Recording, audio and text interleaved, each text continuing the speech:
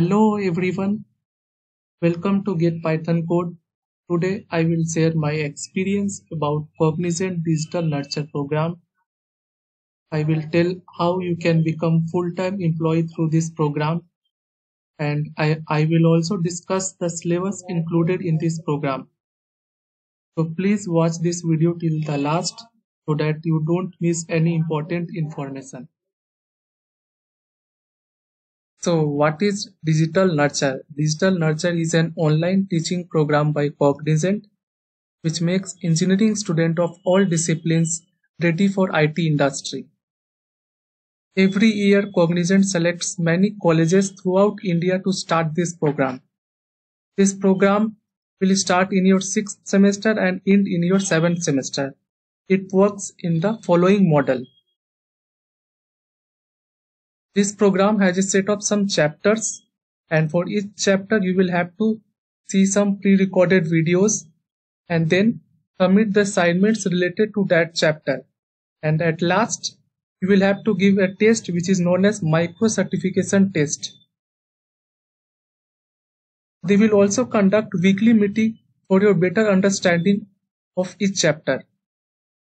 These assignments or tests may include quiz or programming questions or both, and for passing in quiz or assignments or micro certification test, you will have to get at least 60%. And you will be given maximum of 3 attempts to clear this micro certification test.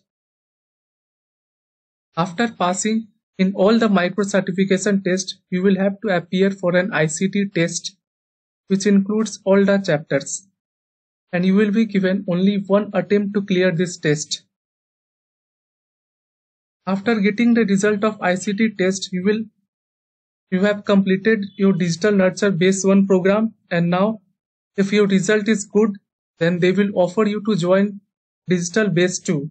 Means you are done with Digital Base 1 and now it's time to go for Digital Base 2. In Digital Base 2, everything will be repeated just like Digital Base 1, but you will be trained on basic of specific domain like Java, .NET or C#. Digital Base 2 will be definitely harder as compared to Digital Base 1. After giving the ICT test for Digital Base 2, just like you gave for Digital Base 1, you will be called for a direct interview in Cognizant. And finally, you will be assigned to GenC Next or GenC Elevate or GenC role based upon your performance in the interview.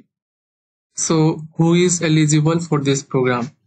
Any third year BTech student from any branch with at least 70% marks in BTech till second year, 70% marks in class 12 and 70% marks in class 10 can apply for this program only if his or her college has enrolled in this program.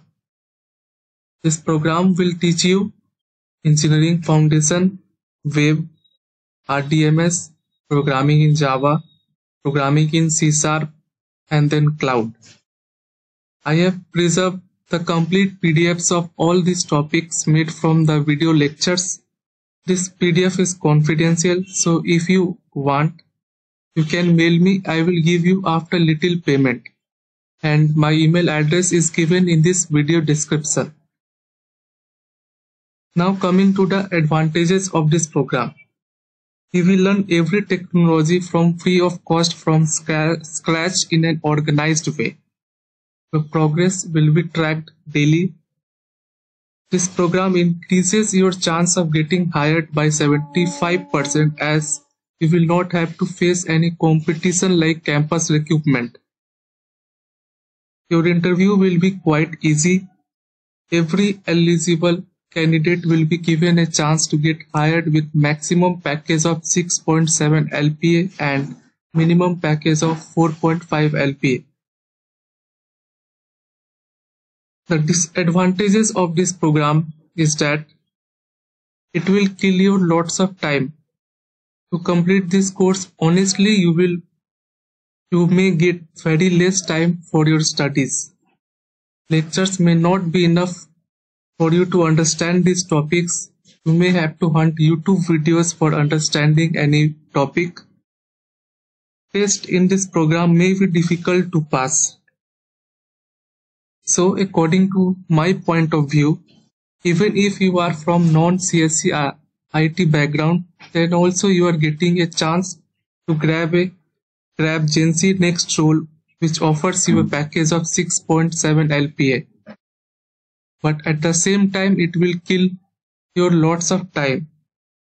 So better think twice before applying for this course. Thanks a lot for watching this video. Please like, comment and subscribe if you liked it.